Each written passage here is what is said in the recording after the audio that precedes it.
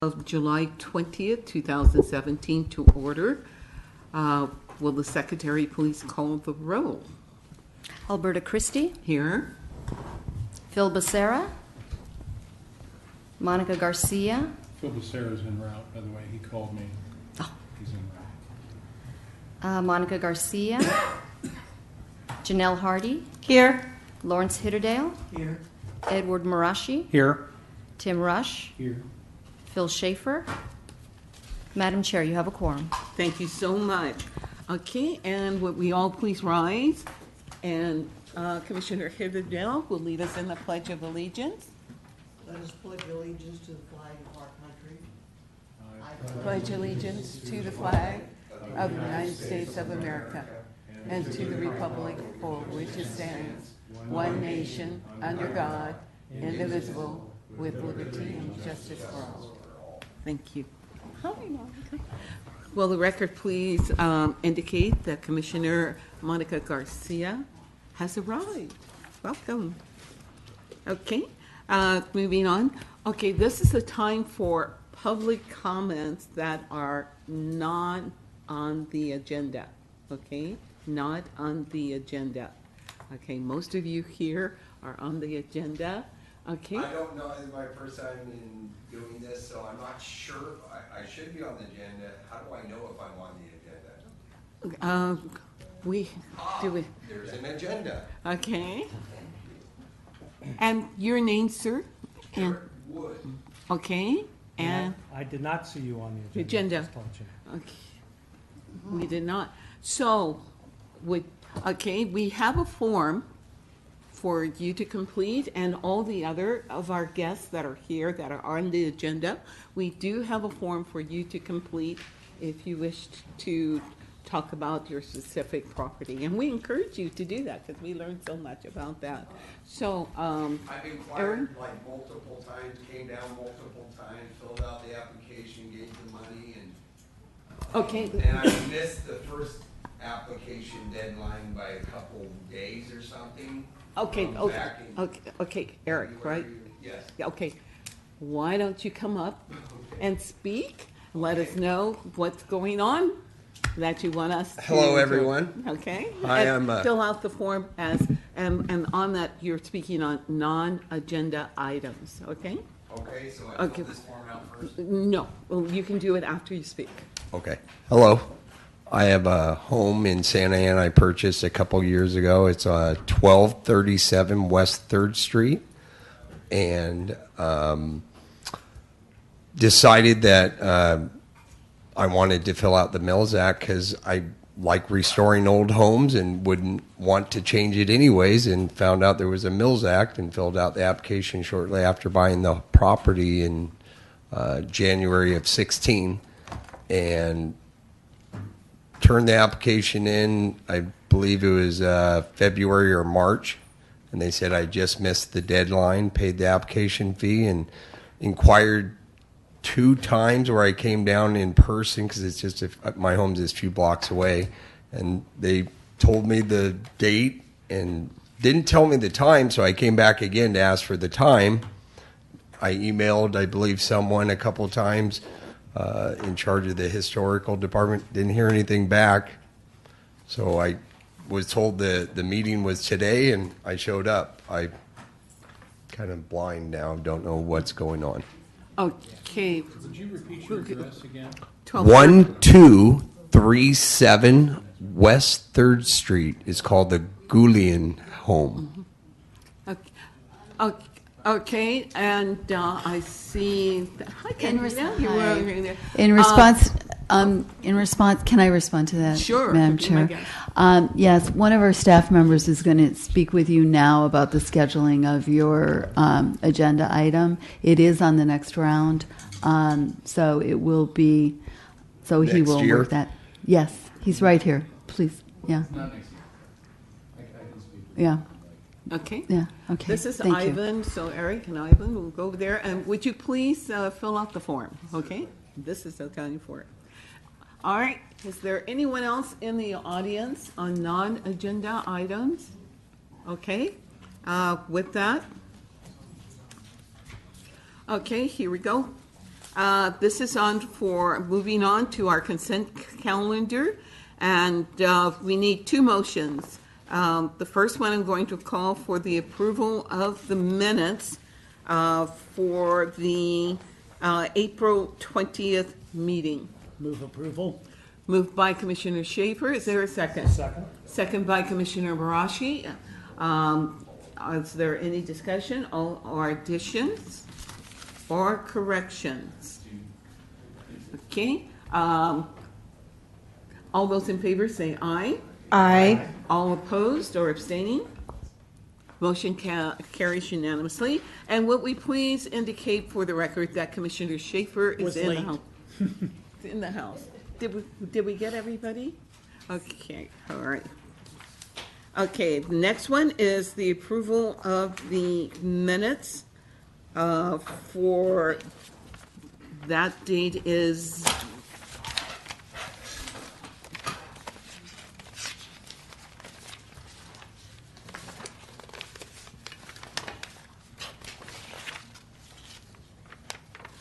we did April, let's go back, April 6th, I'm sorry, let's go back to April 6th, okay? Okay, is there a motion for the approval of the meeting, minutes of April 6th? Move approval. Move approval by Commissioner Schaefer, I second that. second Commissioner Garcia. Are there any additions, corrections? Okay, all those in favor say aye. Aye. Okay, all those opposed? Motion carries. Okay, the next on our items is that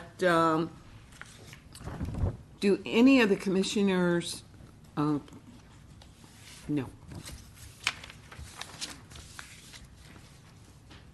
Okay, the next one, approval of minutes, ABC special on that. Now, excused absence.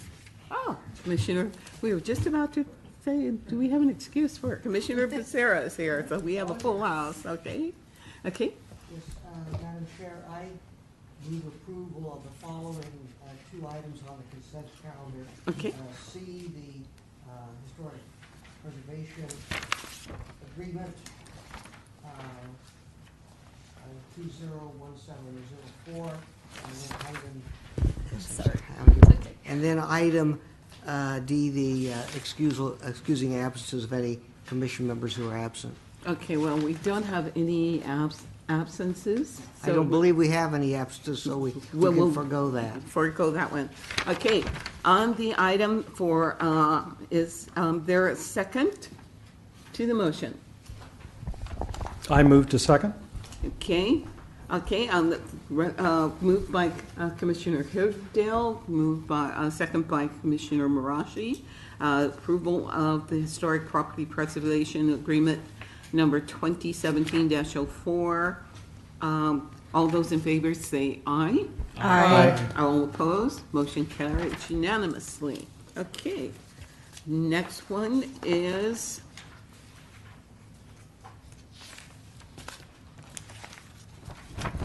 on our business calendar. Next order of business on that is for item number 1.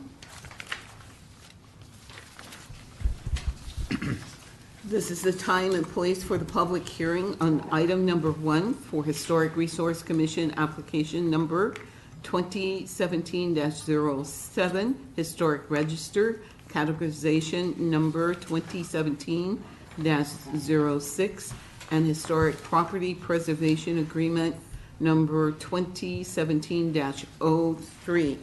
And that is on the property that's located at 2203 North Ross Street, filed by Eric and Diane P. Halverson. Okay? Do any of the commissioners have anything they wish to disclose regarding this one? I know that I went to see the property along with, Right. Commissioner Marashi and Chair Alberta Christie went on Sunday to visit all 4 homes, and we were only able to meet one of the owners. And that's it. That's our disclosure. okay, all right. All right, staff will now make the presentation on this item. Thank you, Madam Chair, members of the Commission. I've set up the PowerPoint presentation to go over each and every item individually so that you can take action after my presentation. So I'll start. And before you this evening... I'm sorry. Ivan, I'm sorry. We normally take one, work on that, and then after we vote on that, we go to the next one. So Correct. Show at the same time. Yeah, it should follow through pretty easy. Okay. All right, thank you. So before you this evening is a request by the applicants to consider the designation and also a historic preservation agreement for these addresses here at, the first one is 2203 Ross, North Ross. The second one is 930 West River Lane. The third is 1710 North Heliotrope Drive. And lastly, 2529 North Valencia Street. And this is more of a refresher. I'm sure you guys know this better than I do. The four items before you this evening are all contributive in category. And to define that is the building or the structure, object or site contributes to the overall character and history of the neighborhood or the district and is a good example of period architecture. With that said, we'll start with the first home here. The home, or the P.A. Mitchell House, is a contributive feature to the city of Santa Ana. It's located at 2203 North Ross Street. The house itself is an English Revival style. It's approximately 2,341 square feet with a detached garage towards the rear on a 7,400 square foot lot. The architecture itself, it's a two-story stucco clad, mostly there, with a high-pitch roof, shingle and material. As you can see in the image, there's two projecting wings, and in the center of those wings is a formal entrance with a turret style. Most of the windows throughout are either casement or single hung. As you can see in the projecting wings, there's a bullnose awning. That is a good feature of this style of architecture. One thing you can't see, and it's one of those features that we see in English Revival style, is the vines on the walls. And on the driveway towards the right of the image is the driveway that leads all the way to the detached garage, and it's got a full wall of vines, which adds to the character of the home there. And just a little bit of the residence. Excuse me a second. The home was constructed in 1930. The first residents at the home were Mr. Paul Albert Mitchell and his wife Gertrude Mitchell. And he was originally from Illinois and later moved to Lebanon, Oregon, prior to moving to Santa Ana. This wasn't the first home that the Mitchells moved into before when they migrated to Santa Ana. He also held residence at two other locations, 2141 North Greenleaf Street and 1201 North Bush Street, which is also a historic home in our register that is known as the Isaacson House, and that was placed on the register in the year of 2000. Mr. Mitchell was a businessman, and he was a manager at a telephone company, and Miss Gertrude was a housewife. Miss Gertrude later passed away in 1940, and shortly after, Mr. Mitchell followed. There wasn't too much as far as the history of the residents there, but I was able to find a few things about the Mitchells. And that concludes my presentation for this property here. Thank you so much. Okay. Madam Secretary, have we received any written communication on this property? No. I'm hearing that. The public hearing is now open. Is there anyone here from the public that wished to speak on this application or this home? The owners weren't able to make it. They had given me a Okay. call ahead of time. Okay, if that, not, then I am here to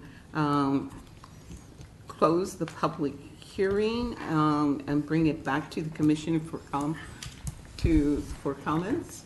Are there any comments? Is there? If I could ask a question, Ivan, I noticed in your notes, in your report, it says the property is ineligible for National Register listing. Is that because it's only contributive? Yes. And We consider that more of a, because it is architecturally a Tudor style, but there were some alterations to the rear which aren't visible from the street, and they follow the guidelines for interior, the architect of interior standards. But with that, it's not an intact home, original intact, so it's one of those considerations. All right. Okay, do I hear a motion for this property? So moved. You have to read the whole thing. What? You have to read the whole thing. To read the Recommendation. Okay, let me get back to that. Forgive me. That's okay. I'm not a journeyman commissioner here yet, so. Let's see. So I move that we adopt a resolution approving Historic Resources Commission application 2017-07 and approving Historic Register categorization number 2017-06 for the property at 2203 North Ross Street, known as the P.A. Mitchell House. Number 2, you have to read the second part. And number 2, recommend that the City Council authorize the City Manager and Clerk of the Council to execute a Mills Act agreement with the Halverson Living Trust, subject to non-substantive changes approved by the City Manager and City Attorney.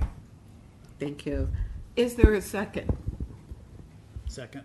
Second. Okay, moved by Commissioner Rush, second by Commissioner Schaefer. All those in favor, say aye. Aye. All those opposed? Motion carried. Let's give them a hand. Congratulations.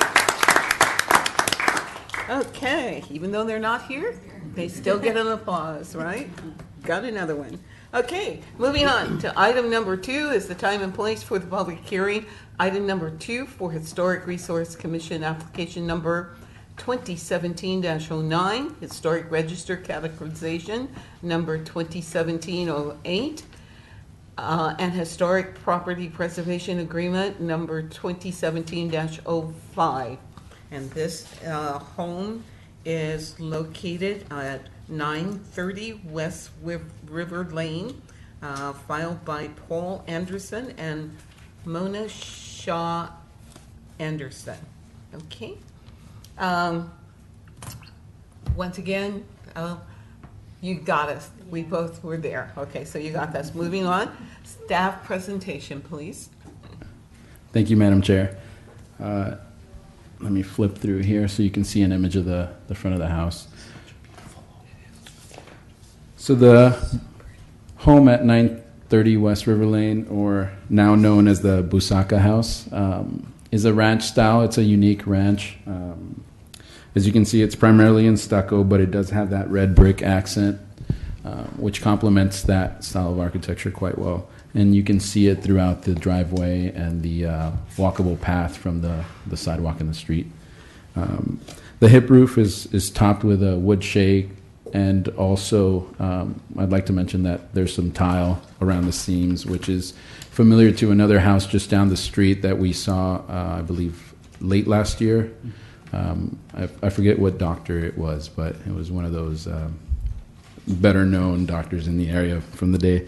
The structure spreads throughout the width of the property, and it has a broken hip roof at the center, which, as you can see, it features those half timber designs, and that's why it makes it a unique ranch style. The front entry is made of a solid wood door with the glazed side lights, and then to the right of that door is a large multi-pane bay window. It allows a lot of natural light to go in. The homeowner probably knows that better than I do. And throughout the home, the windows are large casements. As I mentioned, the driveway is quite large, and it allows for that ranch style feel that people are going for in the 50s, where you can park your vehicle and it's part of the era. A little bit about the construction of the home. The original residents were the Busakas, Mr. Mark and Mabel. And just a little bit of the construction. The builder, sometimes we have a hard time finding who actually constructs these things, but we know for a fact that it was Mr. David Keller, and he was a well-known construction person in Santa Ana, who was also part of the the Santa Ana Breakfast Club, which was pretty popular back in the day, and the Junior Ebel Club. But Mr. Busacca wasn't originally born in the United States. He was from Italy and later migrated to California, or more specifically the Fresno area, where he lived for a number of years. He lived in the Central Valley, mostly in the Bakersfield, Fresno area, and he also held employment with the Metropolitan Life Insurance Company as an insurance agent. After that, they moved to Bakersfield, where he also held a manager position for the MetLife Insurance Company.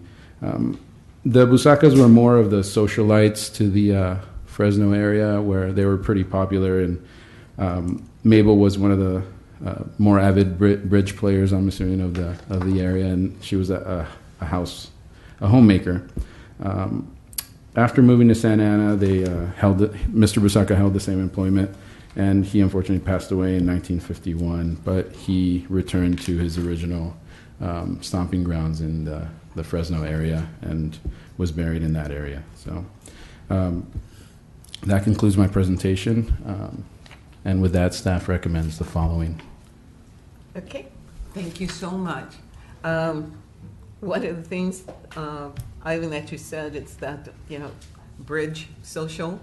We find that, a lot of it was bridge, and that's the whole area over there, and the driveway and so forth that you have, there was a status symbol to let them know, I'm wealthy, I'm here, I have arrived.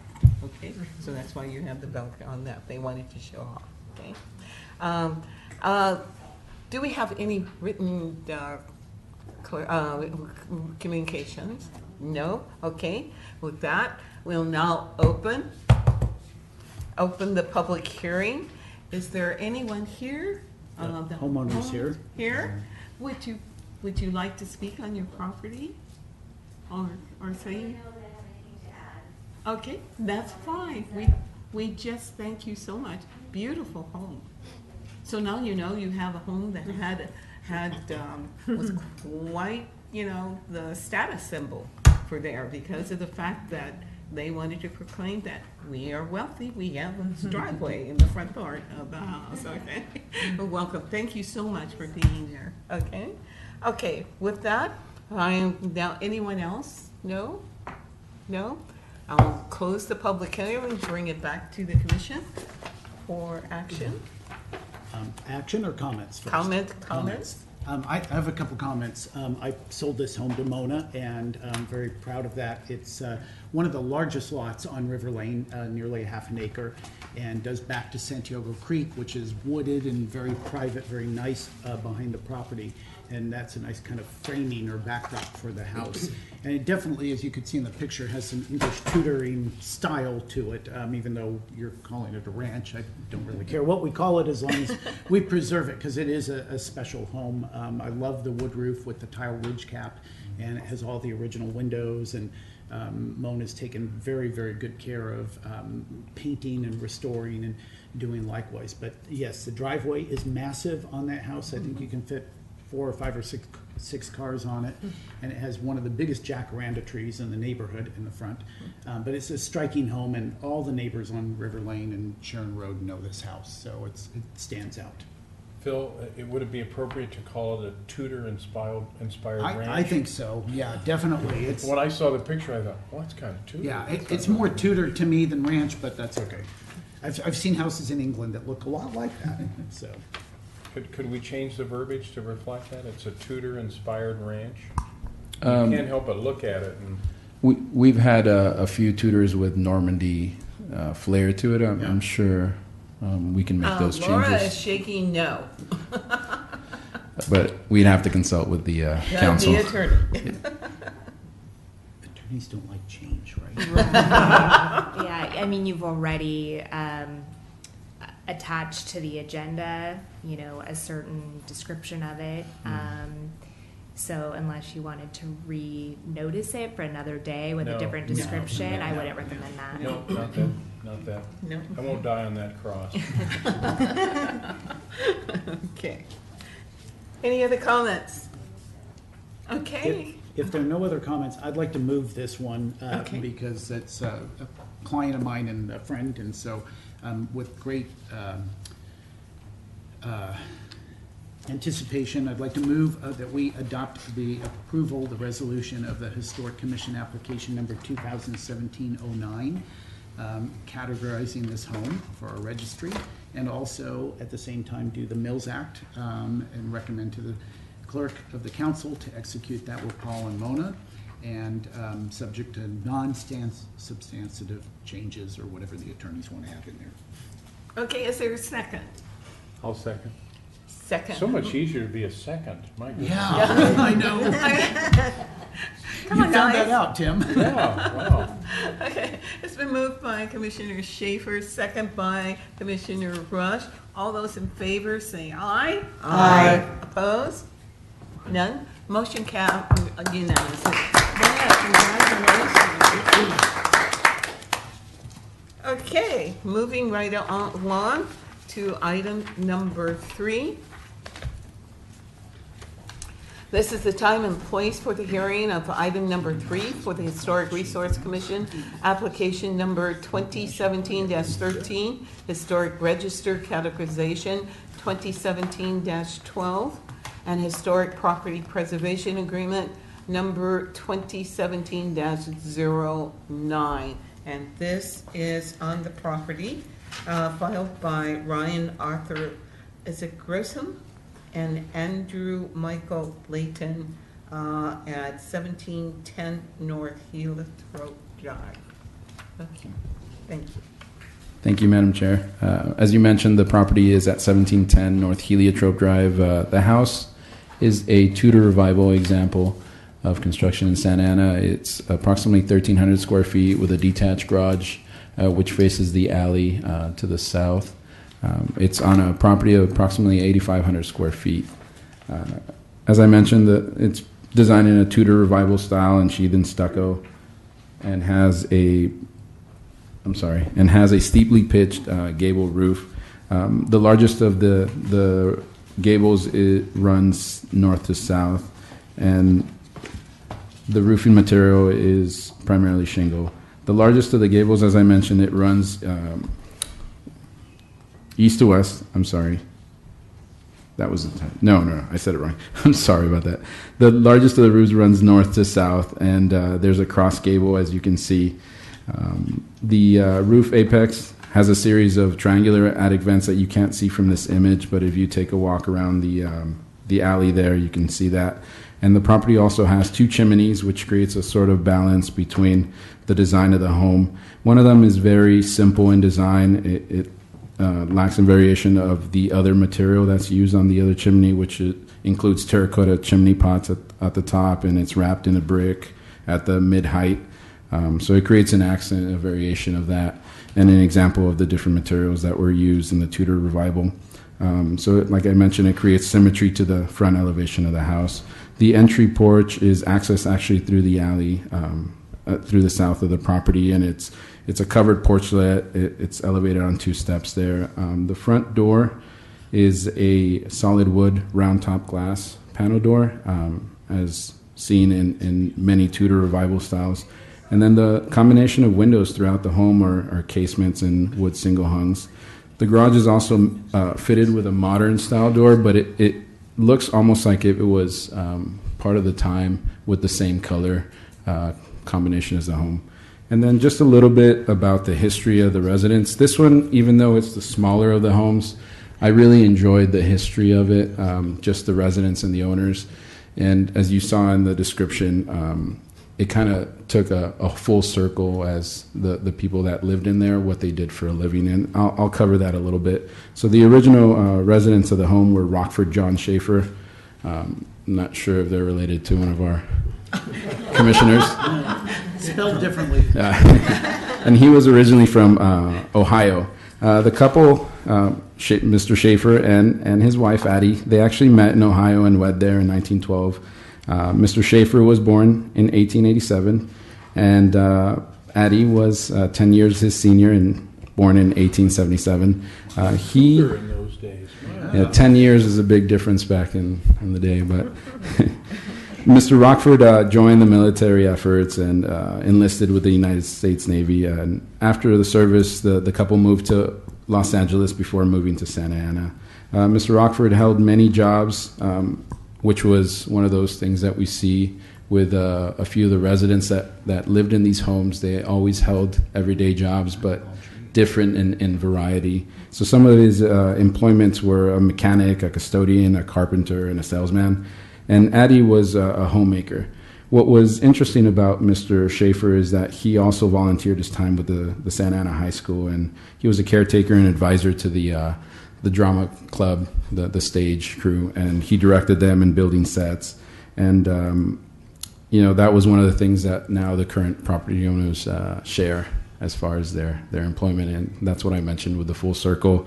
Mr. Layton, who is the current owner, also advises young theater students, and it's kind of interesting to see how one peculiar historic fact of Santa Ana, which makes it interesting. It's not just the architecture, but also the people and what they do and what they have that input in for the city and the high school and everyone else. So, and with that, staff concludes the presentation and recommends the following actions. Okay.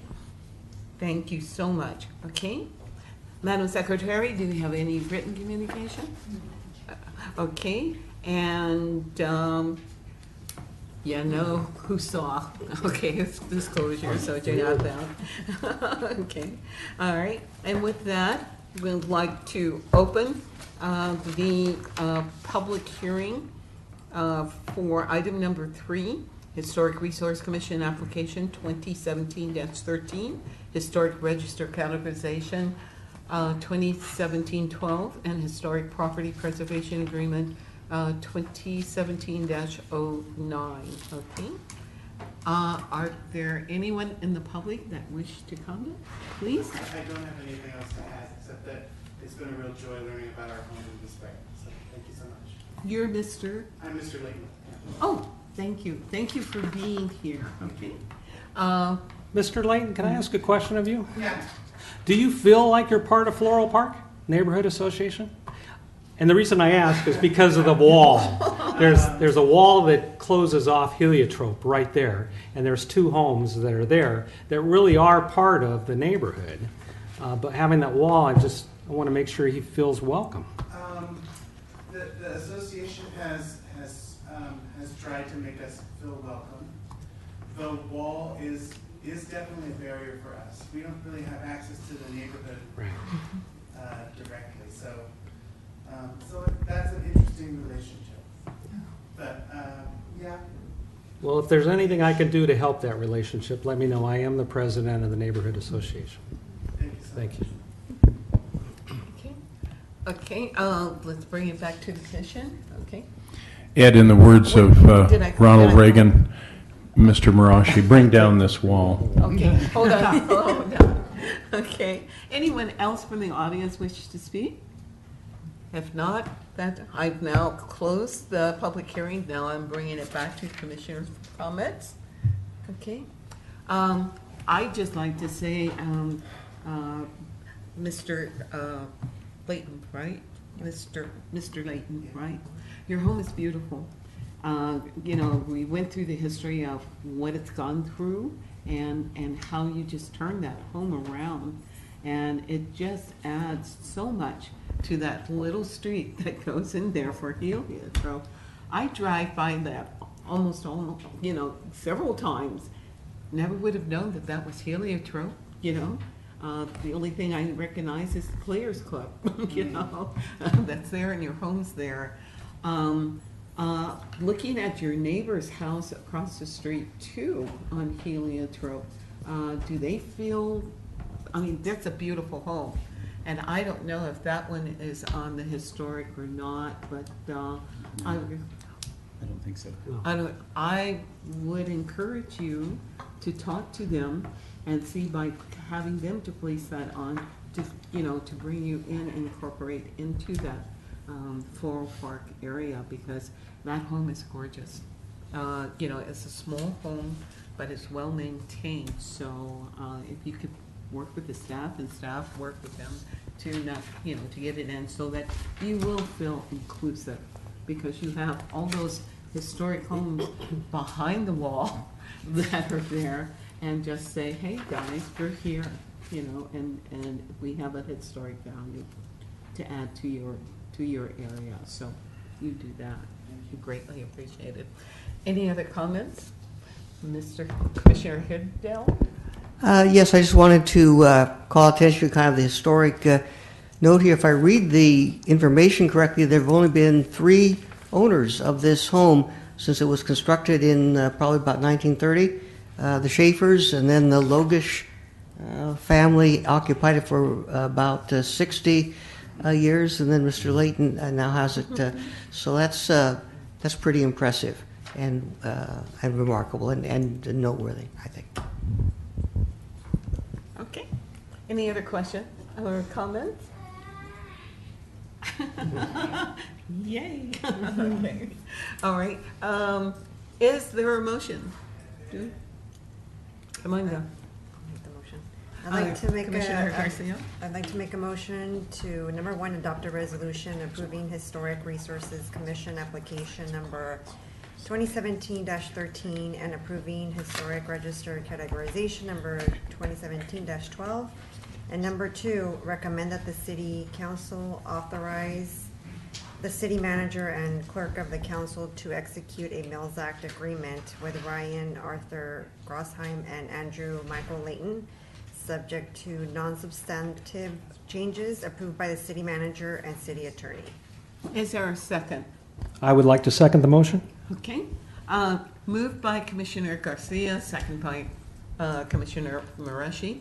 All those in favor say aye. Aye. All those opposed? Motion carries unanimously. Okay? Congratulations. Thank you so much. Okay, moving on. It's now to item number 4. This is time and place for the public hearing on item number 4 for Historic Resource Commission application number 2017-14, Historic Register categorization number 2017-13, and Historic Property Preservation Agreement number 2017-10. And this is on the home filed by Zutilio Jimenez. Zutilio Jimenez and Adriana de la Rosa on the property at 2529 North Valencia. Okay, and with that, we once again we disclosed. Okay, now we'll have the staff to do the presentation. Thank you, Madam Chair. This was a very interesting house, which I had the opportunity to name it this way. I thought it would be odd to just name it the Bird House, so we went with the RD Bird, which is the original permit, the name on the original permit. As you can see, it's a very interesting home. It's a unique example of what we would consider a ranch style of architecture. The home is one story. It's primarily wrapped in a shiplap wood siding, with the exception of the front elevation, as you can see with the variation in the walls. It also includes the brickwork, but with a weeping mortar finish, which is quite unique. And as you know, it takes great talent to do that as well. And that's also used in the planter right below the home there, the same finish, just to keep consistency. The residence is capped with a medium-pitched hip roof with a gable design as well incorporated throughout. The material of the roof is composition shingle, and the garage is actually attached, but it's placed towards the rear of the property with a long driveway, as well as you can see with the previous home, the Basaka, with the ranch style. It was that sort of feel of having that grandeur driveway. The front elevation offers 2 large bay windows, and in those bay windows, it's actually 3 individual single hung windows, and they are sitting under a standing seam awning, which is also part of the main entrance there, which is on a 2-step concrete landing. what's unique about this one is it offers a balance, and a balance in a way because of the portholes that it has in the front elevation. And both portholes are different in design.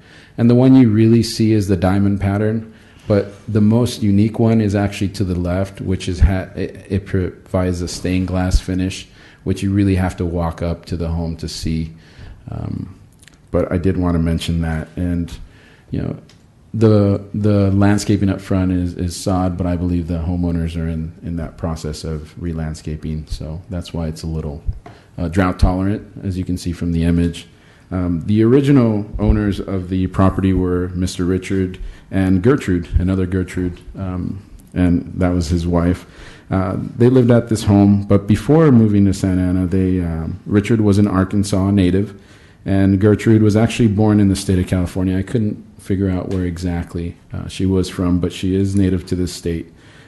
Richard also moved to Seattle, Washington before moving finally to Santa Ana. And prior to moving into this specific home, the couple actually rented a property on Greenleaf, which is 2045 Greenleaf, and I'd like to mention that's also part of our list of applicants for this year. So you'll be seeing that.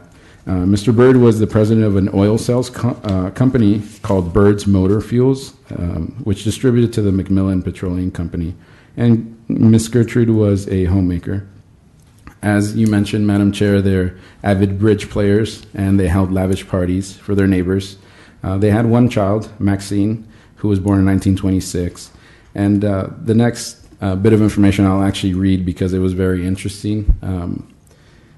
So Mr. Bird was later the victim of a revenge stabbing in 1941. According to the newspapers, Richard was traveling on Palisades Road near the Santa Ana Country Club when he lost control and hit two large eucalyptus trees, hurling Mr. Bird out of the car. The car was found in a ditch, and Mr. Richard was found the following morning with stab wounds on both sides of his throat, nearly missing the jugular by a fraction of an inch.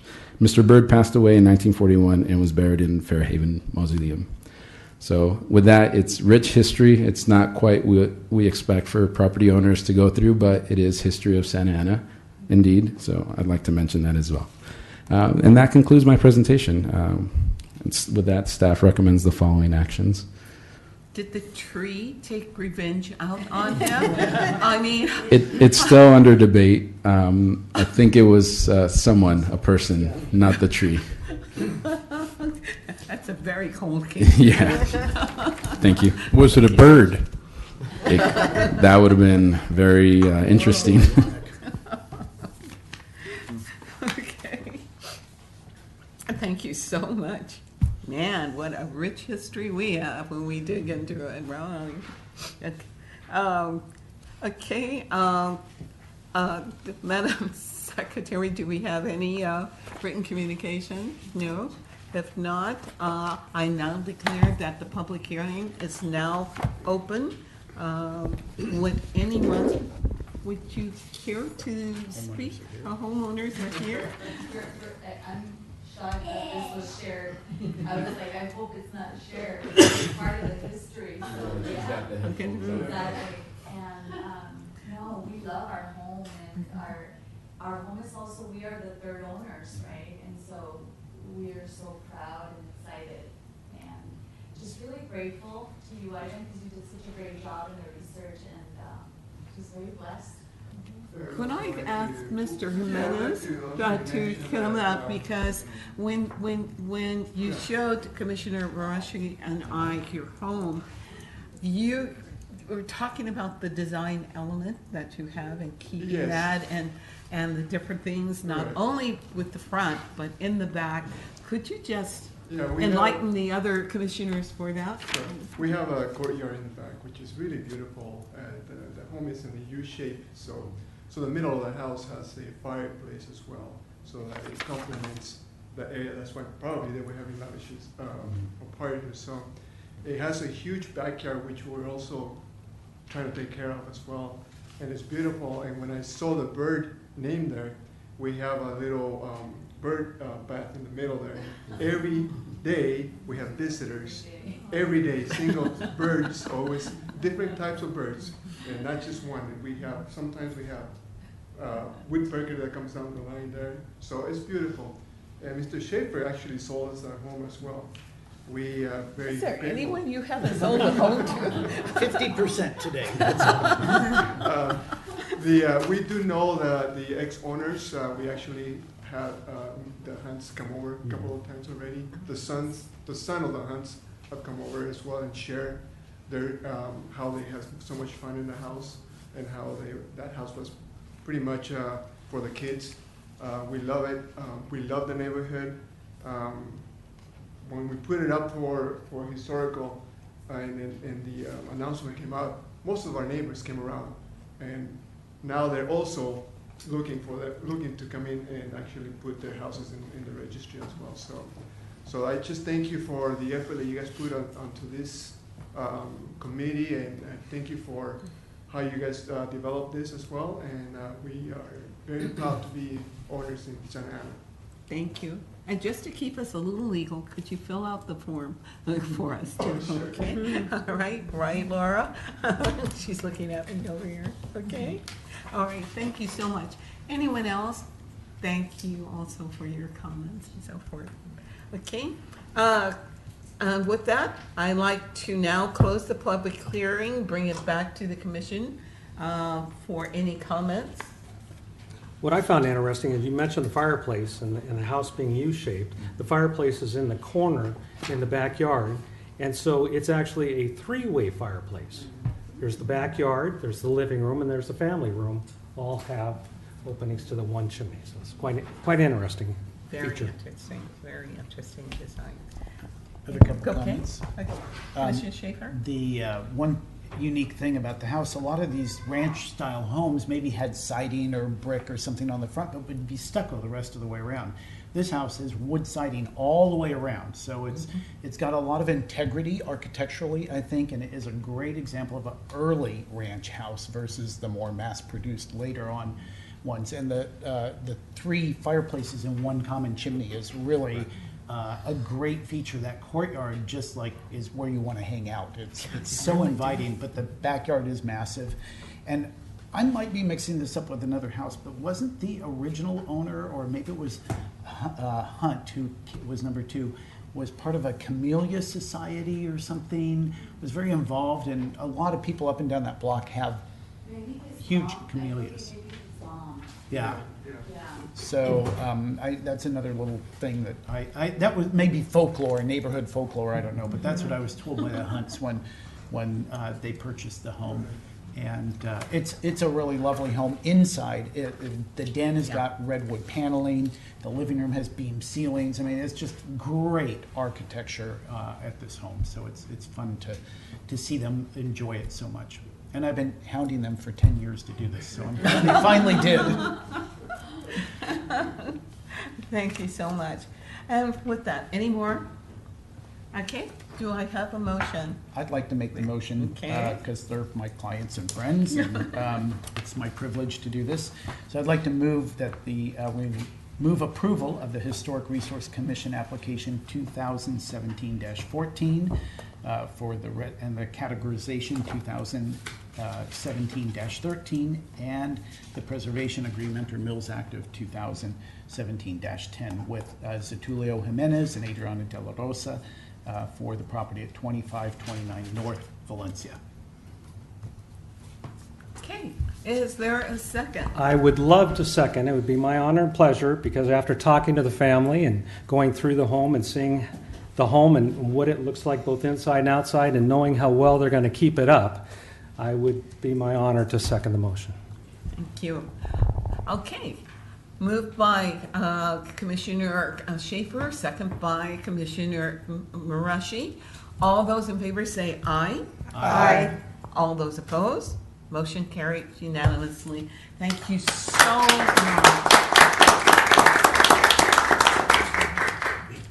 Okay, now moving on. Now let's not have a stampede for this, okay?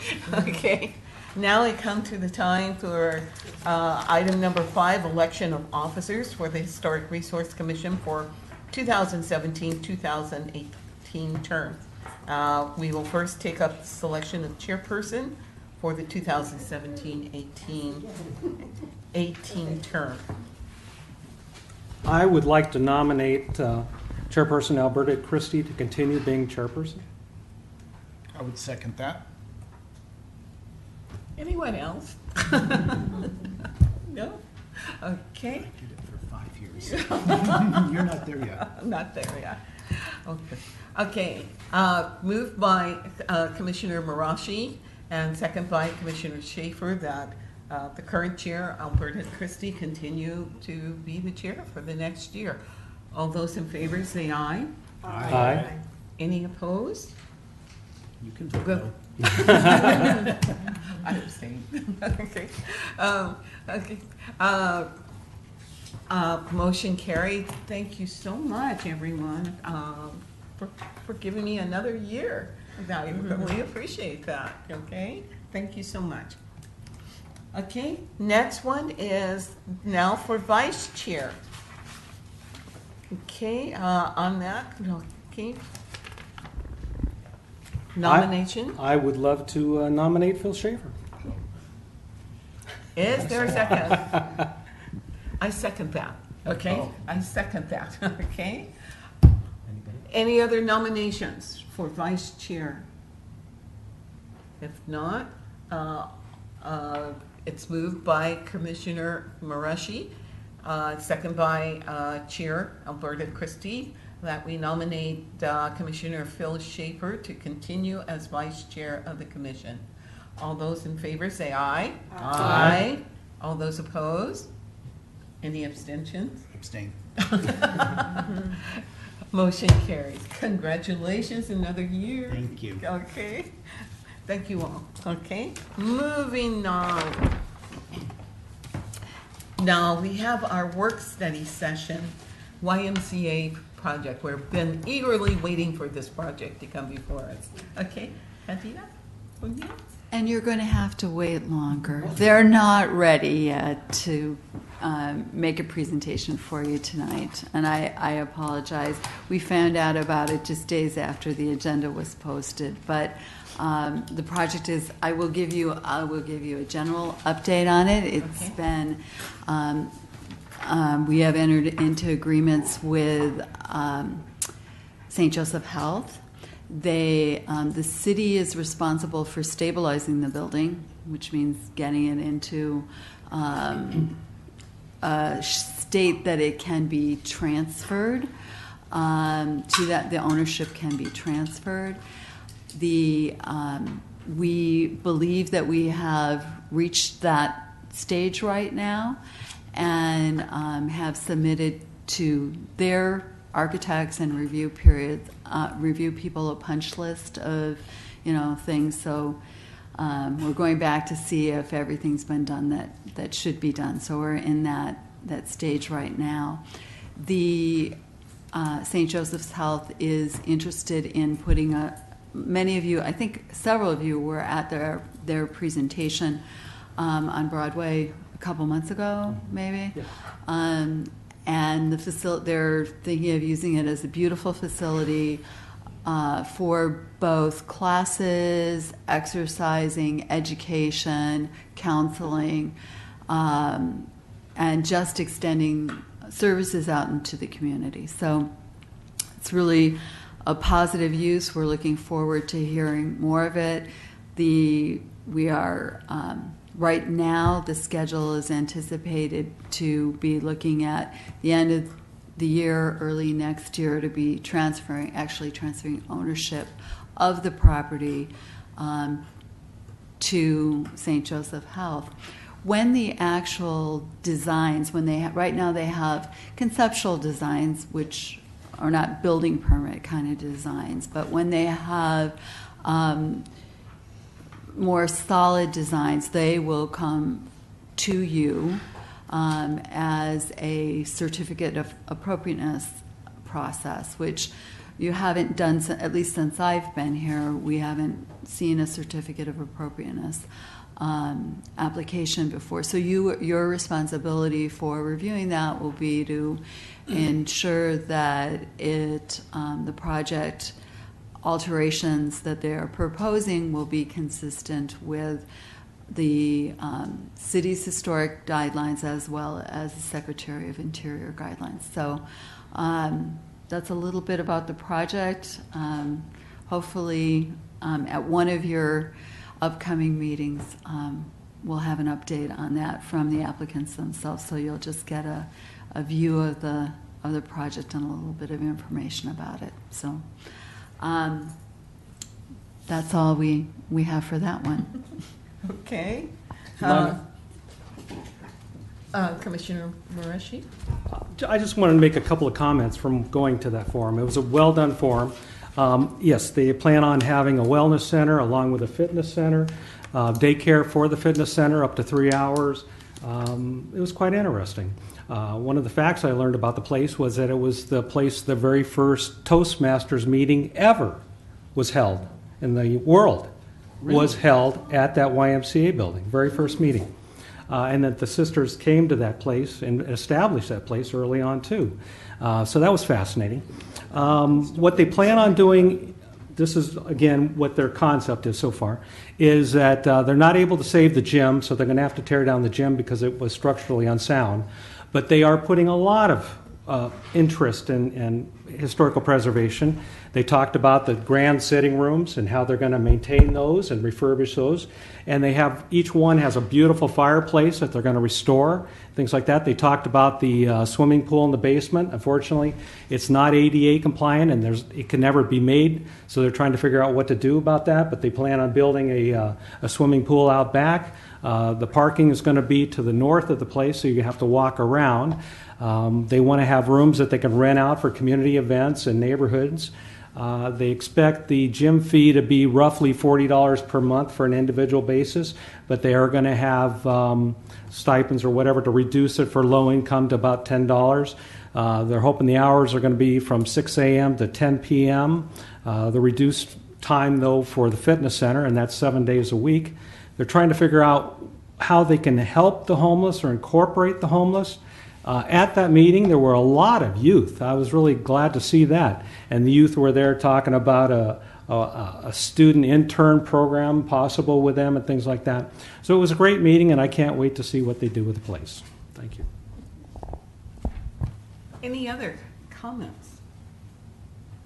You know, that YMCA building has been a topic of discussion long time with the city. When I was on the city council, we had Armenian group came in from Glendale, and they wanted to refurbish it to make it a retail gym. We keep the pool, but put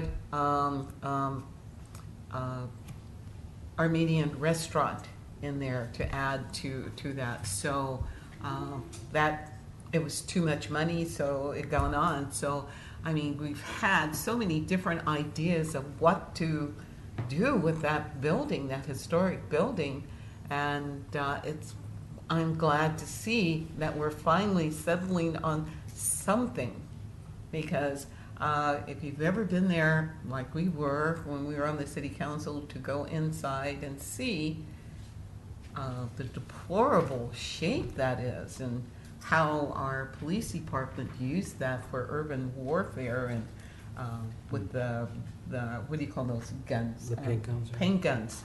The paint guns, you know, it was their training center, and I'm going, this will never be as glorious as it again, because I didn't see how, with all of that paint, you know, but once again, they were using that as an urban training for terrorists, and who know back then what we, you know, encountered today. So, but I'm so glad that we're finally at a point to bring this grand and noble building here in Santa Ana back to its original shape and original prominence. And just discussing Toastmasters, man, Toastmasters should be on this, you know, as far as saying, hey, this was one of the first Toastmasters that we ever had.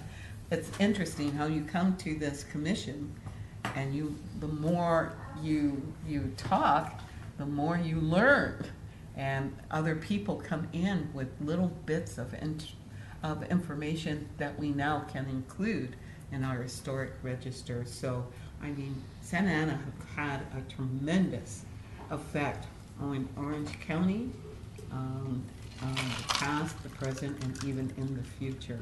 So, you know, you can go back and say, you can go back and say, I learned something more about the YMCA building and different things. So, thank you for the information. Any other comments? No? Oh, yeah. Well, I was going to comment that I'm glad that not only something fine can be done with it, but even that anything can be done with it, because I have never been in there, but I understand it's in bad shape. It's been vacant for 20 or 30 years or something. And on the Toastmasters, the international headquarters used to be on North Grand, opposite the post office. Ralph Smedley established their headquarters here. In fact, there was a junior high school named for Ralph Smedley in town at one time. And then it turned to Carr. It's now. My kids, one went to Carr Smedley and one went to Carr Junior High. So it was on that. Yeah, we did. Okay. Any other comments? Albert? Yes. Echoing Ed's comments or yours, I do think it's important that if staff could relate to St. Joseph's organization, that there should be some sort of a plaque installed there on the building that would recognize, you know, the history of YMCA, the fact that the building was designed by the first registered architect in Santa Ana, Frederick Ely, and it was where Toastmasters International began. Those are significant items, and you know, people going into that building ought to know that. It's not something they should discover accidentally. It should be prominently displayed. Well, that can be a condition of approval on your certificate of appropriateness. Right. I think that's a very appropriate one to include. Absolutely. Good idea. Good idea. Anyone else? Okay. All right. Then moving right along, we have staff member comments. We have a lot of comments, and not all of them are bulleted. I know Commissioner Rush had a number of issues that he did want to have on the agenda, had requested, and so I'll try to address those or indicate how we are addressing them. As most of you know, probably, Holly Sobolescu, who has worked for the city for almost 20 years, retired. She'd been out on medical leave, and she retired, and we wish her well. But we're also trying to look at our program and see how the Historic Resources program, not just the commission, but the program in general, is going to move forward. So we're looking at reorganizing it, different ways of including staff. But as you may or may not know, as the gentleman that spoke here today indicated, we do have a backlog on the items for applications for registration, and we are and as a result of the change in the fees, the elimination of the fee waiver and fee reduction, we're anticipating a large number of applications to come in before August 4th. I'll talk about that a little later in my discussion, but as a result of that, we're anticipating that we're going to be having a number of meetings. In addition, we have sort of a little bit of a backlog, and Vernie, who is responsible for the comprehensive and historic planning division of the planning section of the planning division, is going to tell you how we're addressing concerns like the gentleman's here. The But the bottom line I want to say before I give it over to Vernie, which I should, is that as a result, the only time, if they file for the application, the tax assessor only files it at the end of the year. Right. So the critical part for us and for you, because you're the commission members and having to review these things, is that we get these things done in time for them to be recorded by the 31st of December. And so we're going to talk about it later about additional meetings and that kind of thing. But I'd like for Vernie to explain to you how we're looking at solving some of our issues, challenges. Thank you, Candida, and thank you, commissioners, this evening. As you all know and are aware, the Historic Resources Program has been a continued success here, much in part to the commission, yourselves, and members of our community and neighborhoods that have kind of promoted these sorts of programs in our city. As you may know, in the past, we had a single staff member assigned and allocated to historic resources and preservation, which was Holly Soboleski. During her time with us here in the past few years, much in thanks to the fee reduction, there has been, we have experienced an uptick in application activity.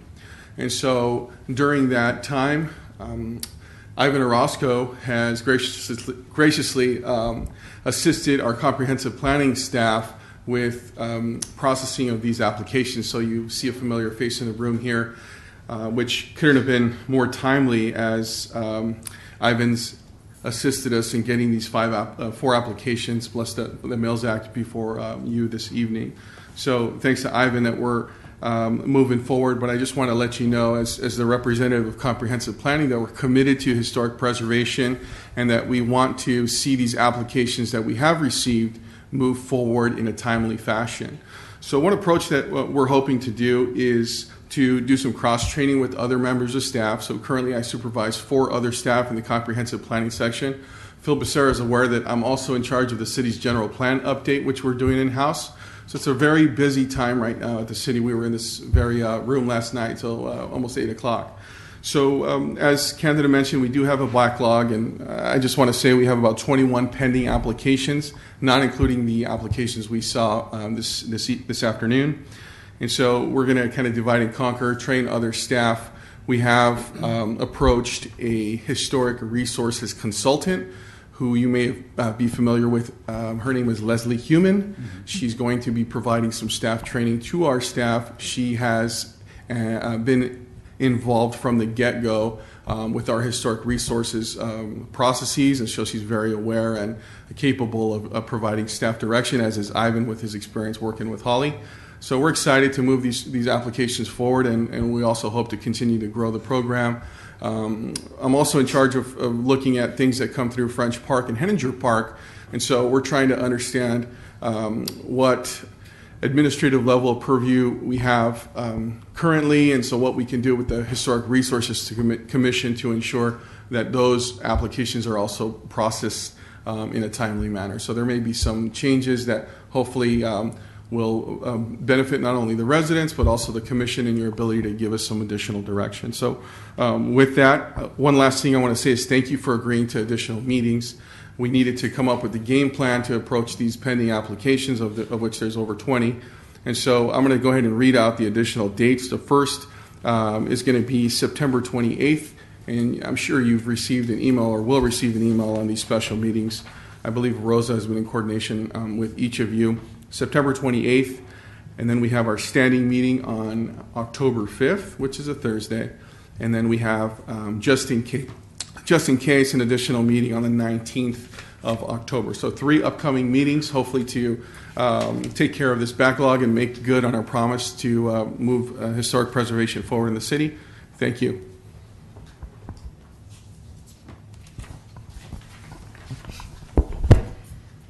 Okay, the city attorney has just reminded me that this is a special meeting, so I have to consolidate things under the bullets on the agenda. So some of them are going to be a stretch, and Commissioner Rush, you may have to ask me some questions about things that you have concerns about. That said, I will continue with the code enforcement for historical properties.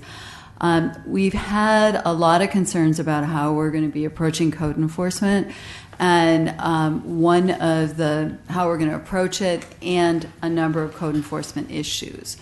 One of the things that we have had is we've had a problem with work in progress.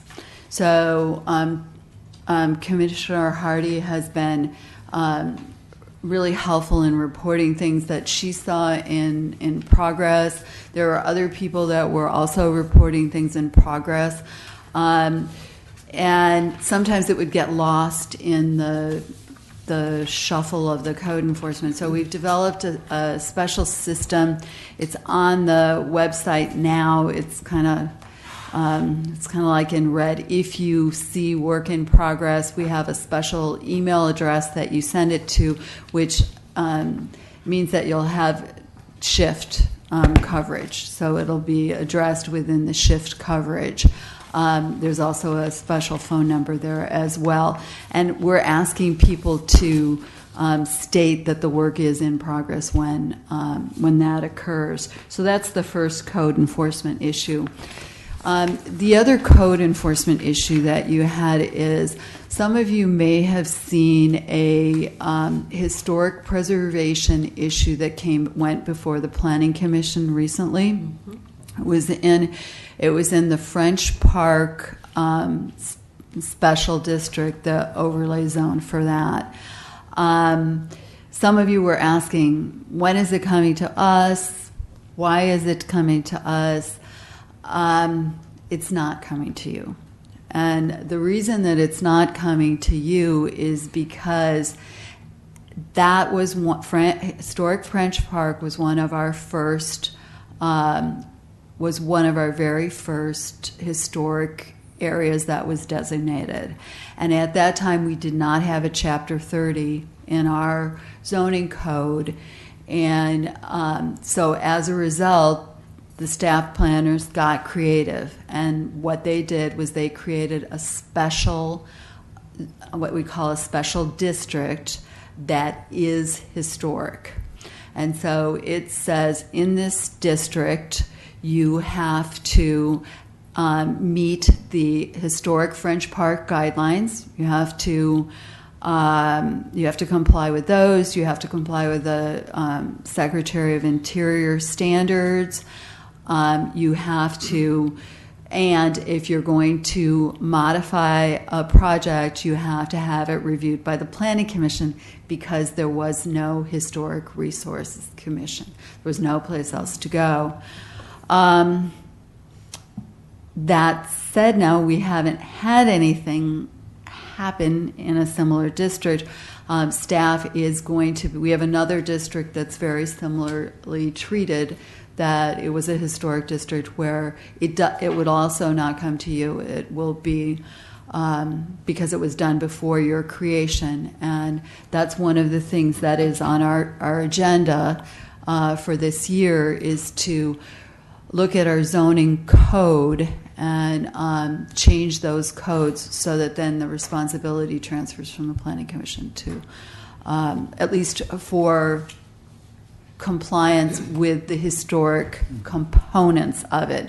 If it's a zoning issue, it will still go to Planning Commission, but for the historic components of it, they will go to you. That will be staff's proposal to the Planning Commission. So that was another code enforcement issue. We also had a question that was code enforcement, in that we had a structure that was burnt down on Washington, 1002 Washington. It was it had to be identified as a dangerous building because it was burned down. And we are concerned, and so it has been demolished, and that did not come to you as a as a board because it was a dangerous building and it was identified so by our chief building official. New construction on that site, we are working with our new consultant on how that will be processed in terms of new construction on the site. So we will provide, we have not had any applications for doing anything on the site at this point. So that concludes, and sort of in terms of segueing, in addition to the districts that we're looking at making changes for existing districts, we're also looking at, just for code enforcement purposes and ensuring protection of historic resources, we're also looking at how to advance a historic district program and have a stronger program so that just as a whole, we'll be able to designate, protect neighborhoods as a whole as opposed to just individual structures.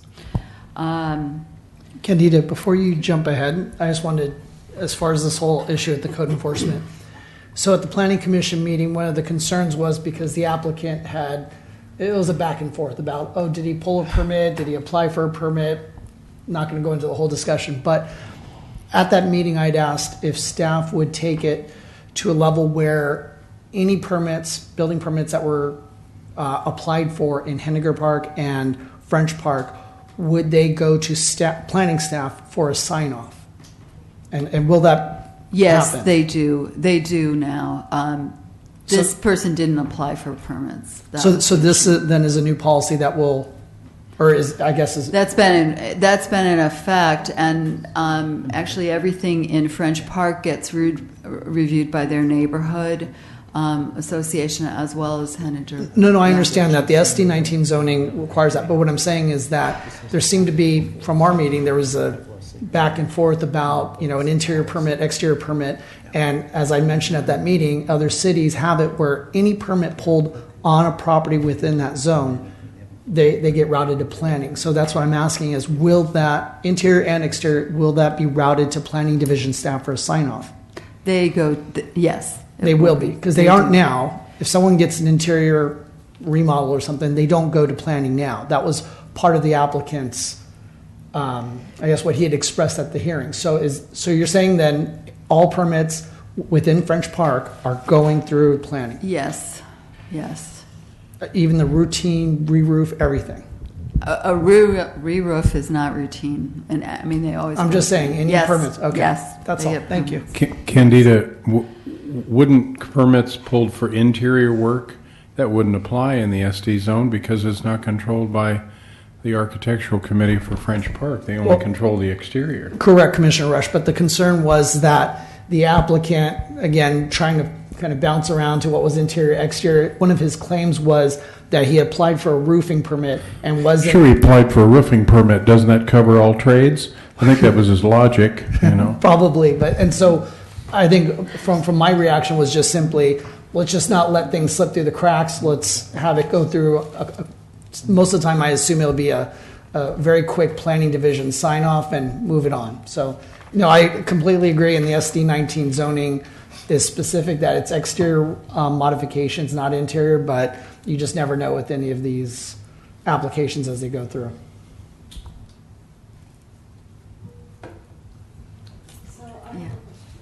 Oh, yes. Would that hold true for the SD42, that interiors changes would be looked at? Or? Well, typically we sign off on most things that come through. If it has the historic district, the building people, they usually send it over to us, and we just it's not something we would send to your group to review. Right. Actually, we would just say, okay, this is a rewire. Okay. See you later. Because we have a gutted house right now, so. Well, yeah. Oh, okay. All right. Ivan's aware of that. Yes. Okay. Thank you. 100-year-old gutted house. Okay. Thank you.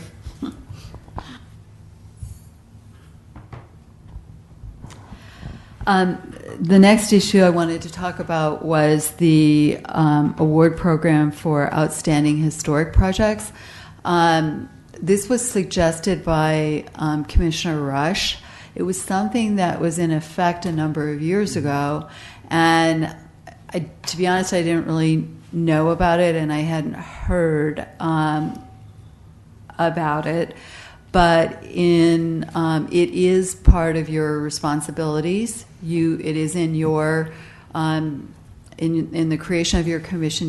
You have that ability to give awards to people that support or homes that support historic preservation efforts in the community. So that may be something you want to think about and move forward with appropriately. So, Could I make a comment on that? I've been on the commission the longest of anyone here, and we used to do that every year. And I think the reason it stopped was a budgetary thing with the city. And so they told us we're not going to do that, we're discontinuing it. But I think it's it doesn't cost very much, I don't think, to do. The commissioners were mostly the ones that would bring nominations forward to Holly. And then we had a little committee of, I think, 3 people that would, look at those. But it's a great way of recognizing people who are really doing outstanding work in terms of restoration. So there are some properties, I think, that are worthy of that out there. I'd be in favor of it. Well, I agree with Phil, and goodness, ginning up a certificate in this day and age of computers couldn't possibly be any cheaper. I mean, a little ribbon and a gold foil seal and a few signatures on a document and saying thank you in a public forum to somebody who's spent tens of thousands of dollars or hundreds of thousands improving a physical asset for this community. We ought to be cranking out those certificates by the 100 group. I can't imagine anything that's more effective for us than recognizing people and incentivizing them to do that. When I chaired the rental housing task force and we came up with a gold seal program, which was between us girls, it was a glorified certificate. It had a gold seal on it. That's what we called the program. And I was astounded year after year the number of property owners that would jump through hoops even when they didn't get an economic incentive. Most of them didn't get it because we had a very limited pool of folks who would get awarded that. But it was incredible how hard they worked to get that incentive. They wanted it so they could advertise that their property had been awarded the gold seal by the city. So you talk about a way to compound and leverage people's resources. This is an easy way to do it, and that was very foolish for the city to abandon that program. I hope we bring it back immediately. And I remember when there was that program, the award for outstanding historical preservation or work in that direction, and I wondered what happened to it, because people do notice that, so thank you. I have a question for you in regard to the program. Did you administer those certificates, or was it done by council? That's the question I'm asking. By the council? Was it done by you? I mean, so did you have one meeting at the end of the year where the Historic Resources Commission awarded these? Yes. Or so it was done. It was done at your level. Normal meeting. In a Yes, normal, regular meeting, yes. like at your last meeting or your first meeting of the year, and that might be, particularly your first meeting is in January, and so it's a little lighter because we don't have the rush for the. So that might be an interesting time a time to think about having it scheduled. Then, thank you. And that would be something that we could do on staff level without having to get certain approvals. And that kind We of want to thing. make it could easy move forward. for you. Believe me, we don't want you to go through stairs. Yeah, if we could keep it at this level, it would be a good thing. Yes, thank you. The final thing that I have to talk about is the historic resources application fees. At this point, on August 4th, the waivers for fees, currently we have a waiver for the registration and categorization, total waiver for that fee, and then we charge 50% of the cost of processing the Mills Act applications. And on August 4th, those waivers will go away, and applicants will be required to pay the full amount. And I just need to be aware of that, and in conjunction with that, the city is doing a fee study of its application fees. It will be looking at costs for staff time costs associated with processing specific fees, and the fees may change. There may be and one of the things that we as staff are going to be looking at is ways that that we can process things in ways that will be more efficient and effective and promote the goals of historic preservation. And that may mean a change in responsibilities for collecting information or other kinds of approaches to the way that we do business. But in that, because of that council action, the action that council took, we are going to have to look at some creative ways of continuing to have a really aggressive program, because that's what we want to have. So, so the 21 that are going to be coming before us, they're locked in. They're okay.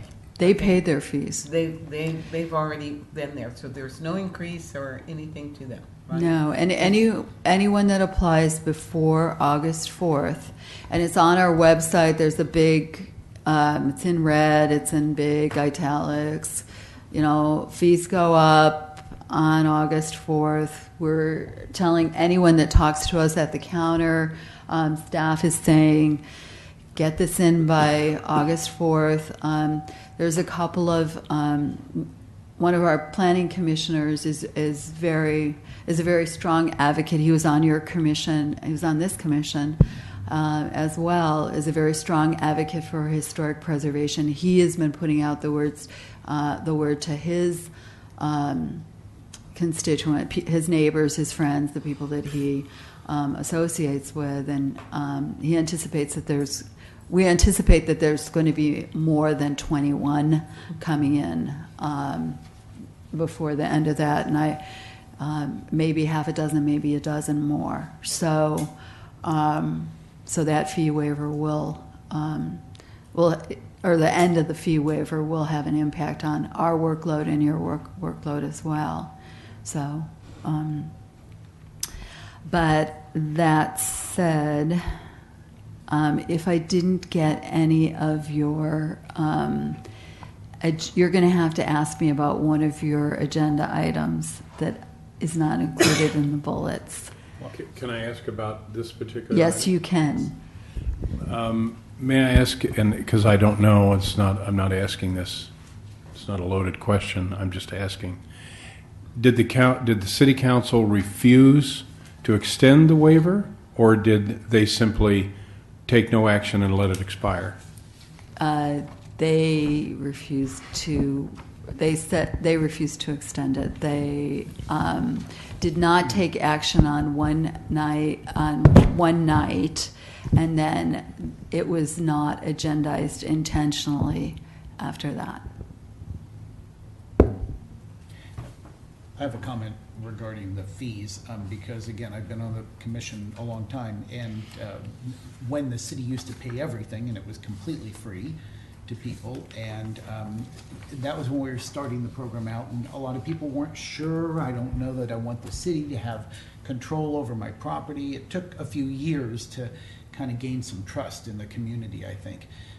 But then when the budget crisis hit, they eliminated the free, and it went up to over $10,000. And virtually 3 rich people in Floral Park did it and no one else, because it just was overwhelming to a normal family to think of putting that much money to get their home on the registry. So with that backdrop, that's why the fees were reduced, because we went through, I think, a 2 or 3 year period of almost, maybe 4 or 5 houses a year going on. And when we reduced the fees, of course, then we got a whole flood of people coming in that had sort of been waiting to see if that might happen. And I wouldn't be surprised if you have 21 additional houses between now and the 4th, because I've personally spoken to a lot of people that have emailed me, called me, messaged me on Facebook. Is this true? Is this happening? So I don't know what influence we have as a commission, if we can go to our respective city council members and say, hey, we'd like to lobby you to, look at these fees more carefully, at least at this, I'm sure they're looking at a lot of fees, not just ours. But I think that, collectively maybe we can do something, because it did have a negative impact on properties going on. And I think we're all here because we want to preserve the properties. We don't want to see them modified and bastardized with, inappropriate additions and remodels and things like that.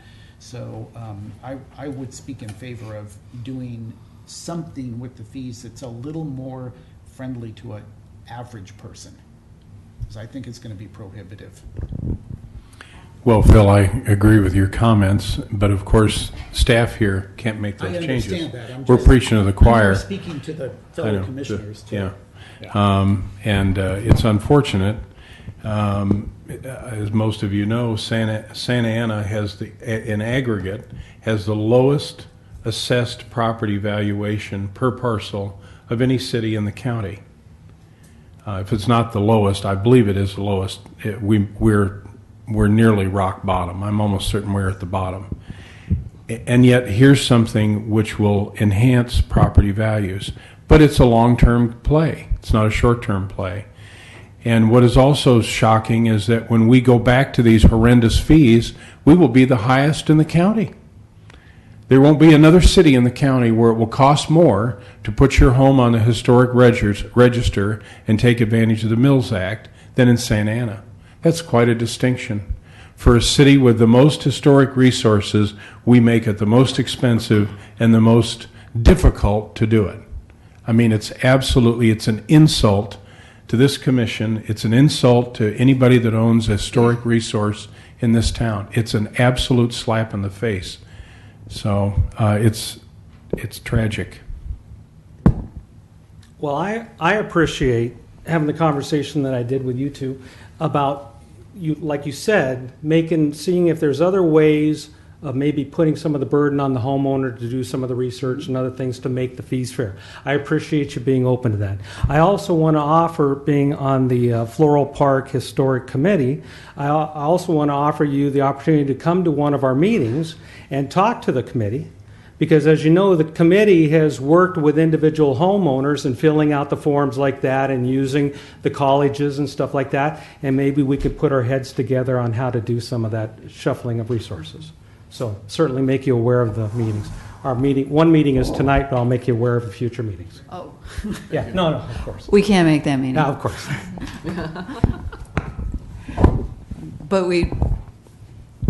But I'm going to speak for Vernie. We would really appreciate the opportunity. Yeah. And I have to agree with you as far as talking to the council member that appointed us to the commission. I know I spoke to mine. He had no choice. I cornered him at an event that we went and introduced him to someone important to better his daughter's education. So I used that opportunity, okay? And what he said is that, well, the staff is reviewing the fees, and I will look at it and so forth. But I will still continue to be talking to him and knowing how important this is to us, and also generating revenue, which they need, for our city. And to put up so high of a fee that you hope progress is not good, not the best and highest practice for a city to do. So with that, okay. Any other comments? Candida, that's it on the staff. Bernie? I've covered my bullets. How about you, Vernie? Okay. Thank you for your commentary. We'll certainly look into the opportunity, Commissioner Marashi, to work with the neighborhoods. And as I mentioned, this consultant has tremendous experience in historic preservation. We'll be turning to her for some guidance to try to simplify and hopefully save us some time and energy to transfer that savings onto the homeowner. Thank you. Okay. All right. Next, Commissioner member comments, and we'll start over here. Commissioner Hardy. Yes, this blue flyer that I gave everyone, it's to invite you to Head Park's Summer Street Fair this Saturday from 11 to 3. We'll have the city's stage showmobile, and we're going to have some music and a lot of informative booths and activities for children. So come on out if you can. Thank you. Oh, also I gave everybody this brochure, the Community Building Awards 2007 Santa Ana. In case you hadn't seen it yet, some outstanding groups doing some good work in our city. So it's worth looking at.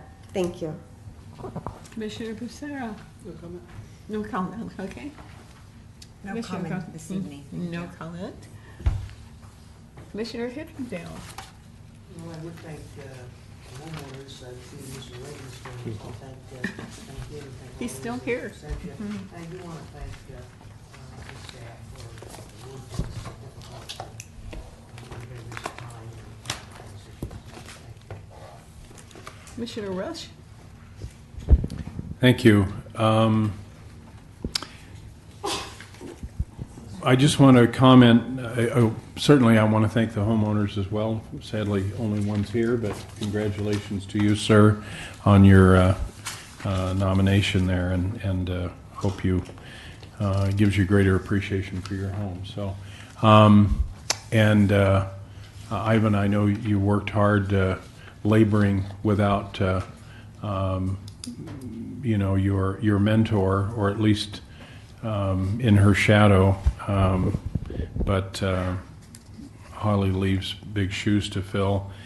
And that, of course, makes me wonder what is the city going to do with regard to replacing Hallie? Is that position going to be canceled, or is that going to be unfilled, or what will be the status of her position? It will be filled. We have submitted the paperwork for and begun recruitment. We are not sure how it's going to be structured, how historic preservation is going to be structured. And right now we're trying to take as much advantage as we can of this consultant. And we're looking at having more people involved with the program, so a greater opportunities, because it's good for the staff. It provides them for staff enrichment, and I believe because it provides them with an opportunity to learn historic preservation, and then even if it's not their primary discipline, if they're a current planner or an advanced planner, they think about it. So it colors the way they look at their special part of work. We will have a core staff, but we will probably have more people working on it. We haven't figured out the details yet, but a position will be replaced. Well, good. I'm glad to hear that. You know, it's interesting. I happened to have a conversation last evening with Robert Escalante, who I'm sure everybody here knows, who owns Custom Auto Service at 3rd and French. And Robert said that he had a call from some fellow who'd been contracted by the city, some public relations professional, to do some sort of a video or something to promote the city. And he said, he asked me, he said, have you had a call from this fellow? I said, no, I haven't. But this fellow mentioned in his comments that he wanted Robert to talk about how that he was raised in Santa Ana and had his business there and his unique business and the history and so forth. And of course, I know I'm preaching to the crowd here, but it just makes my blood boil that the city wants to exploit history and preservation and our beautiful built environment for public relations purposes, but by God, we don't want to spend any money to do it. Well, those two goals don't fit. So anyway, a little frustrating. Candida, thanks for your report. As you know, I did reach out. I think I sent an email to you or CC'd you on an email regarding 1002 West Washington, which leads me to my comment about some months ago. In fact, right when Hassan first got here, and I brought up this issue of what happened to the protection of historically sensitive neighborhoods. Park Santiago, Floral Park, West Floral Park, Washington Square, Wilshire Square, East Side, a number of neighborhoods that are historical, every single one of them that could qualify as, just like French Park, to be National Register Historic Districts. Every one of them. But for a variety of reasons, they're not. But at one point, they were categorized as historically sensitive so that when someone came in to pull a permit, a red flag went up on the computer screen to tell the planner, red alert, don't allow them to demolish the house, don't allow them to just make mass changes without a careful look because it's a historically sensitive neighborhood. Well, when I inquired about this with Hallie, she said, well, when the budget crisis hit, that was eliminated. No, I didn't know that, and none of the neighborhoods affected knew about it. We were all operating under the presumption that we still had some protection, and we don't. And I was told by Hassan, he said, don't worry, we're going to train all of the staff so that this won't happen anymore. Really? That's how we wind up with a trailer in the 1100 block of Baker, North Baker and Washington Square. A trailer. Now, you can call it what you want. It's a manufactured home, but it's a trailer.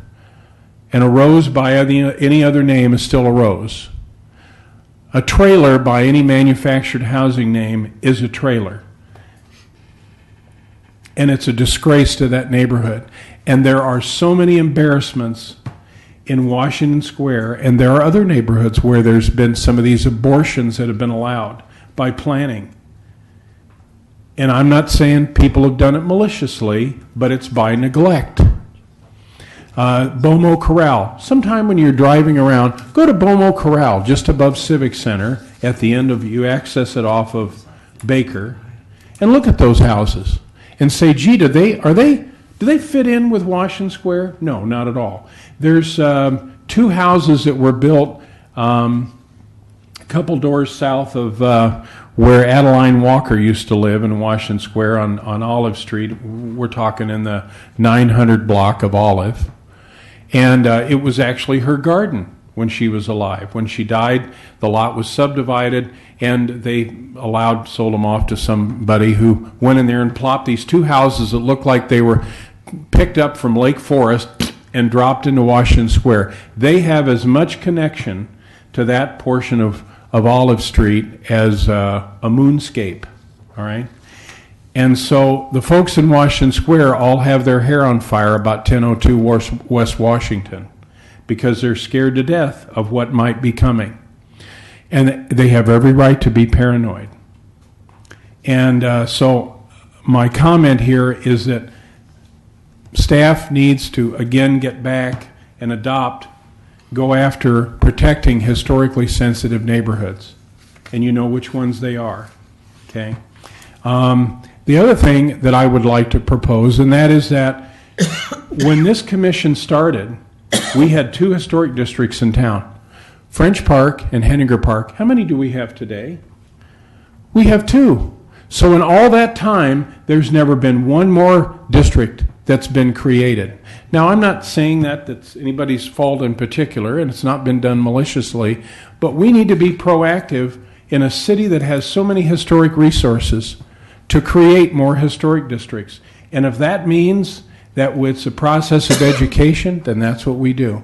So many of these neighborhoods, I know Floral Park has explored it, and Wilshire Square has touched on it a little bit. Of course, we all know the big bugaboo. Everybody is paranoid. Oh my God, the city is going to tell me what I can and can't do with my house. Well, God, I don't think anybody is horribly complaining that their property values have been degraded. When you go into districts, historic districts in Pasadena and L.A. and we could, my God, I learned the other day, Pomona has like 20 of them. Pomona. Excuse me, Pomona has the largest district on the National Register. Okay, I sit corrected, or I sit amended, whatever. The point is that why do we only have 2? We have the most historic resources of any city in the entire county. So that to me is not good. We ought to make that a goal to increase that number. The other question I have is how do we put items on the agenda? That seems to be a process that is murky. I would love to respond to that because it's very confusing in your bylaws, and we had intended to bring forth to you an amendment to the bylaws which not only addressed putting things on the agenda, but also the dates of your meetings, because right now your bylaws are not consistent with your meeting times. So that will be returning to you at your next meeting, which will be a special meeting. But a revision to your bylaws, which will clarify how to put things on the agenda. Right now, it's very, very confusing, and it requires an act of God, basically. So we're going to clarify it and have that. And shouldn't take an act of God. That's all I have. All right. Commissioner Marashi.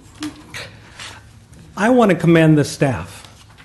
I mean, here you lost your executive director, you lost Hallie, you had the debt, you lost the waiver fees, so now you have this huge, huge influx of people wanting to get on at the last minute.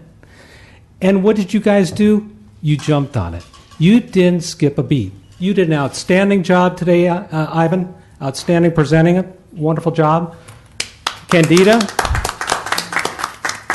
You and Vernie, as soon as I heard, one neighbor called me and said, oh my God, all of a sudden we have to do a 500-foot circle map. I got to go hire a person for $450 to do that. I called you up. We had that resolved in minutes. And then you even had the form changed on the website within a day or 2. So you guys have not skipped the beat despite all the things thrown at you. So I commend you. And we have such a tremendous potential ahead of us, because I love how you didn't just shrink from this whole thing where you could have. I mean, you could have said, okay, we'll replace the one person, but you're not choosing to do that. You're choosing to cross-train and get more people involved. So I'm looking forward to seeing what you can do, and I'm looking forward to working with you and the staff in the future. So thank you. I also want to thank the library. The library did an outstanding job. I don't know if you knew about it, but a couple of months ago, they did a historic workshop. It was, I want to say 2 hours. Manny led it. There were a lot of people there. We had 40 people, the largest number of people that have ever attended that workshop. The library was ecstatic. And it was a wonderful job. Nobody walked away not knowing what to do. They had their questions answered. They had their forms given to them. And Manny did a wonderful job by going through the Maharaji house as an example and doing it. I mean, so he walked you through a whole example step. It was extremely well done. I encourage that more, and that's why I think you're going to see a lot more people signing up here quickly. I also look forward to, working again with you on getting the historical district. We're still working on it for French Park. It's not just a thought. We haven't given up. We are working on it full time. Well, French Park is a national. I'm sorry, not French Park. Floral Park, yeah. So, and then finally, I just want to thank the homeowners for taking the time and coming up and doing this. It's exciting for us. We look forward to it. So thank you very much. Commissioner Schaefer. I have a few comments. I'll try and make them quick. I'd also like to thank the homeowners. It was great to see them all here tonight, and that's always awesome. I want to mention that I speak for the whole commission, we're so saddened about Holly and her departure. And she was such a great resource that carried the ball and did a wonderful, wonderful job. So I just want to publicly say that she was a great resource for me. I would send people her way. She was always quick to get back to people and very responsive. So you have some very big shoes to fill. And I would like to echo what you said, is that I appreciate the staff really scrambling to try and fill those shoes in sort of a void of leadership at the moment at the top of the city. And anyway, I think you're all doing a great job. I do have a practical question about that. So if one of us has a question, should we call Ivan or Vernie or you, Candida? Or in the past, I know Melanie had worked with the commission years ago. Who should we reach out to? Melanie is going to be the contact person for right now. You can call Vernie or I as well, but Melanie's going to be the primary contact for at this practical point. questions about things. Right. Or we don't want to call all of you. That's, we don't want to make more work. No, and she may refer some things to Ivan, but that's poor Ivan. His name got out with mine about the application process and the fees. So I'm sure he's been very busy. Yeah, he's been taking a lot of calls on that. So we want to give him a bit of a break. Oh. What's Melanie's phone number? It's 714. Oh, I'm so bleeding. 2746. Thank you, Ivan. And kind of as a segue there, I was on the commission when we worked with Leslie Herman before, and she was wonderful, a very knowledgeable historic architecture trained person, and much of our program and what we do today was as a result of her leadership and working with the commission at its very infancy. And I look forward to having her input again. I think she has a lot of good to bring. Next thing is just a question about a building. It's the old Pacific Symphony building. I think it's at Santa Ana Boulevard and Bush. Could you give us an update what's happening with that building? It's all boarded up. It's been boarded up for a few years now. I don't want to see it go the way of the YMCA and sit there 20 years. I understood it sold about a year and a half ago. At a tax sale. Yeah. It is privately owned. The people that purchased it are architects, and they're very excited about the building, and they've come in and talked to us about several potential uses. However, there's been a lot of damage to the, as you would suspect, to not just the exterior but the interior as well. They're trying to secure it, but they're not really sure what they're going to do next with it. So I don't really have an update for you, but I do. Okay. I have met with them. They've had some big ideas about theater performances or even dinner theater or different. And I believe that is on the registry, right? Yes, yeah. I believe so too. Yeah. Okay. It's the old Presbyterian church. Mm-hmm. Oh, okay. Santa Ana used to have 2 Presbyterian churches. Okay, I only knew it as when it was Pacific Symphony. I've only lived here since 1984, so newcomer compared to some of you. Okay, and then to kind of piggyback on Tim Rush's comment about new construction, There's a new home was built on a vacant lot. I believe the address is 1801 North Flower. It is hideous. It does not relate to Floral Park in any way, shape, or form. I cannot believe this got approved for that location. It looks like a 1995 Mission Viejo home with stucco and arched windows with the Palladian little, I mean, it's ugly.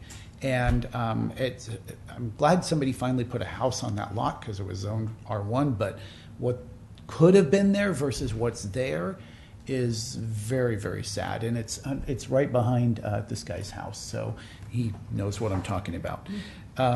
Let's see, my next item I've got, we had a discussion, you'll remember, a couple meetings ago about the wall and at the corner of Heliotrope and 19th. Could you give us an update on that situation? 19th. It's the Mike Ness property. Yes. Yeah. It's coming up in September, right? Is that coming before us, or what's the progress of that? They had a hearing, right?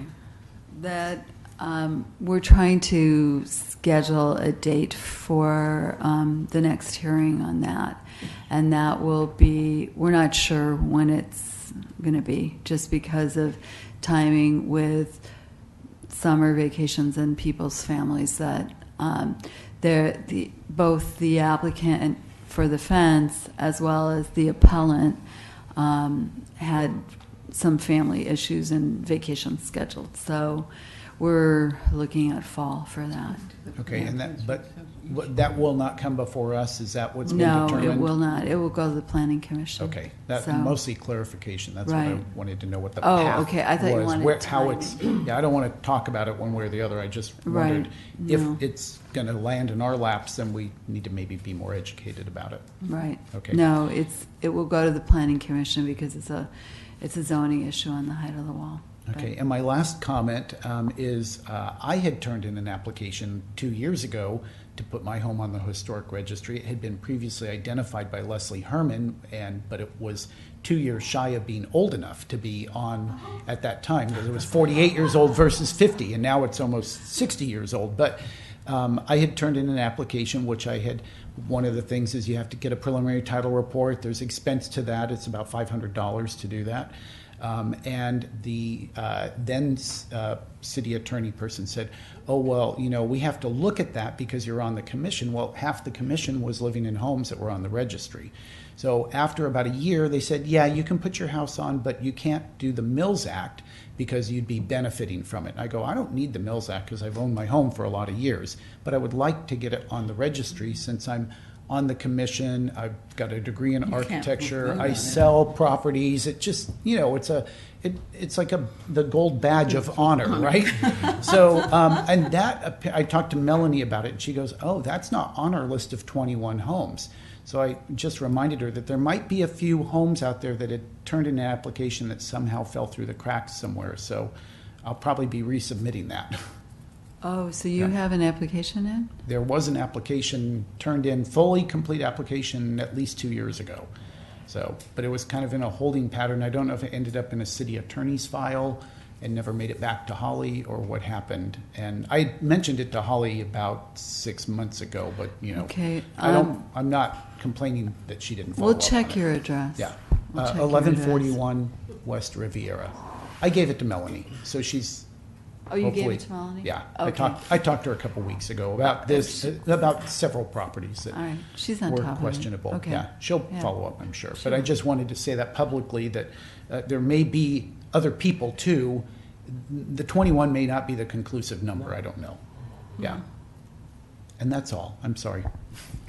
And then I was going to say, we'll have to look at how your position on the commission impacts that. Well, the person who preceded you said it was okay to do it. So.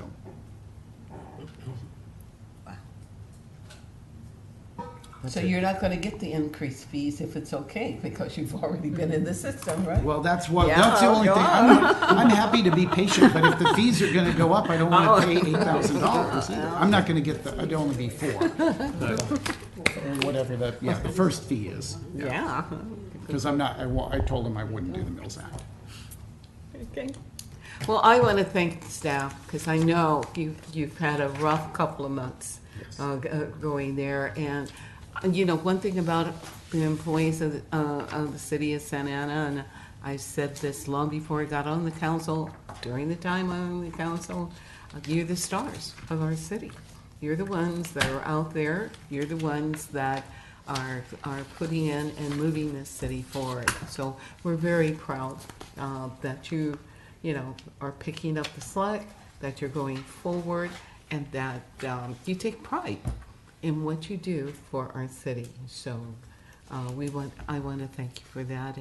And as we said, please extend, you know, I wrote an email, you know, to Holly before she left and so forth that, you know, publicly we want to say that we really are missing her and that she's enjoying her retirement. Okay. Once again, thank you to the homeowners, you know, and all.